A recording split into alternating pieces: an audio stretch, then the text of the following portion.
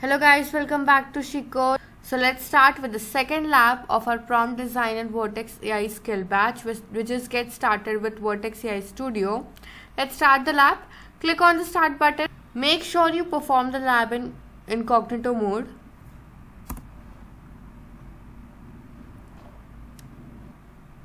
Click on I understand. Click on this checkbox and agree and continue. You're here with the Google Cloud Console. For the task 1, we have to analyze images with Gemini. So for that, scroll a little bit. You will see this image. Right click on this image and save image as desktop. Then come to your Google Cloud Console. In the top left corner, you will see this navigation menu. Click on the navigation menu. You will see Vertex AI. Click on the open submenu and here you will see create prompt. Click on this create prompt button. This UI will appear on your screen. The top section is called in system instructions. This right panel, which contains model name, is called the configuration section, and below here you have your prompt section. In the prompt section, click on this icon, click on upload and upload the image you just copied on your desktop. Now come back to the manual. Copy this text, paste it over here. Before submitting the prompt, in the right panel, click on this advanced button. Check that the region selected is your region. Here my region is US Central 1. So I have selected US Central 1 here. Okay. Now submit this prompt. After submitting the first prompt, copy the second text and paste it and submit it. After the second prompt, copy this third text and paste it. Now coming to the second instruction, copy this image analysis and select this untitled prompt and name it as image analysis. Enter. Coming to the 11th line, copy this text and paste it over here. Copy this text and paste it over here and submit it. So this kind of table will appear. Then copy this prompt, paste it over here, submit it. Once we are done with all the prompts, in the top section you will see a save button. Click on the save button. Make sure the region is same and save it.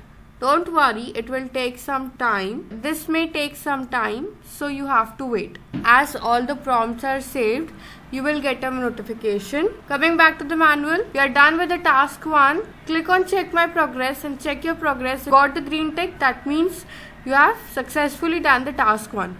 Coming to task 2 is to explore multimodal capabilities. For that, come back to the navigation menu. Coming down, you will see cloud storage. Click on the open submenu and you will see buckets. Click on buckets. In this bucket section, in the top menu, beside the Gemini sign, you will see activate cloud shell. Open this. Click on this and open the cloud shell. You will see this kind of UI. Click on continue. Click on authorize. Now coming back to the manual, copy this command, paste it over here, and before clicking the enter button, just edit your bucket name. Here you are provided with the bucket name. Copy this and paste it over here at last. Now click enter. After this, click on the navigation menu.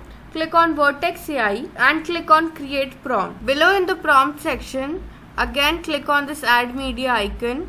Now here, click on this import cloud storage. Select the name of your bucket and select this train.mp4 video. Click on select button. Come back to your manual. Click on this, copy this title, the video text and paste it. Again, come back to the manual. Copy this, describe the video in detailed text and paste it and submit it. Study the results. Here we are done with task 2. Coming to task 3. In this task, we will study about different prompt design methods. Zero-shot prompting, one-shot prompting and few-shot prompting.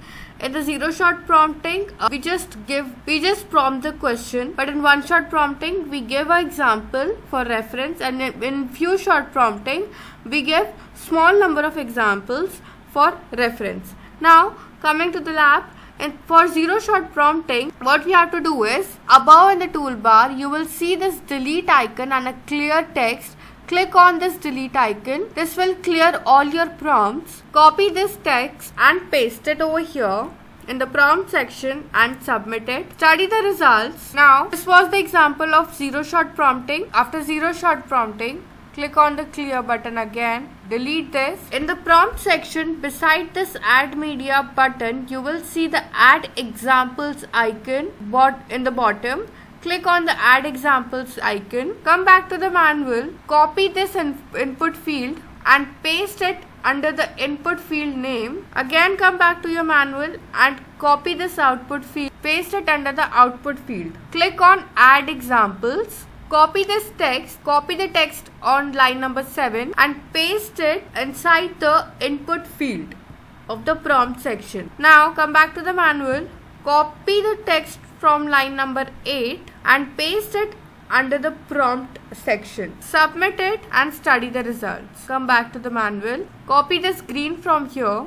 Beside this answer the following question, you will see a pen icon. Click on this pen icon and you will be able to edit the input output fields. In this answer the following question, paste the green text we copied and now submit, and you will see the color of the sky is blue as your result. We are done with one-shot prompting. Now we will do few-shot prompting. For that, again come back to the prompt section. Clear the prompt, click on the add examples button below. We have to add multiple input and output fields. For that, come back to the manual. You will see this table. Copy one by one all the input and output fields and paste it over there. So I am copying this first field of input and pasting it over here. I will copy the output field and I will paste it over here. After that, I will copy the second field. This is we are performing the sentiment analysis on our model. So we will click on add examples. Then come back to the manual. Copy this text from line number 6 and paste it on input field. Copy this prompt from here and paste it under the prompt section. Submit it and study the results. Once we are done with all the prompts, copy this sentiment analysis from line number 9 and paste it over here. In the top section, paste it and enter. You will see sentiment analysis over here. After this, save your prompt, come back to the manual and check your progress, and we got the green tick. Now coming back to task 4.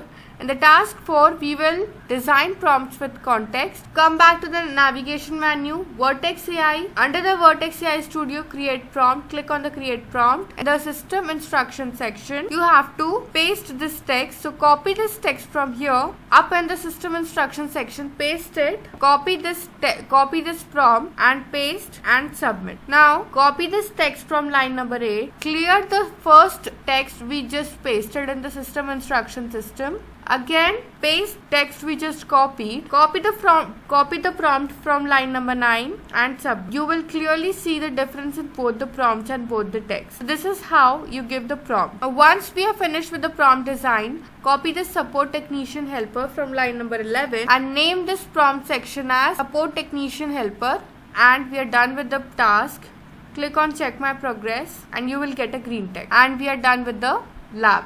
Click on end lab. Make sure you get all the points. If the points are not visible, wait for a few minutes. It will be visible to you. And we got our 100 points. Now you can end the lab. Thank you. Bye-bye.